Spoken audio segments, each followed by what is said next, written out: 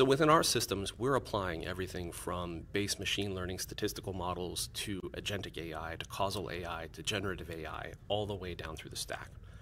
But when we're applying these against our data, we're trying to answer a question that honestly I don't feel enough both customers and other organizations providing these services are asking. Where is the value? Oftentimes, there's this race to just simply say, we have AI. But no one is standing back and saying, what is this really doing for me on a day-to-day basis? How is this changing my life? Right. We recently also launched a generative AI or LLM monitoring component. Okay. So basically, when you think of an application trace, by default in APM, it's generally something like a method execution or an API call and how that interacted with service to service to service. But in an AI landscape, like Jacob was saying, it's not that cut and dry.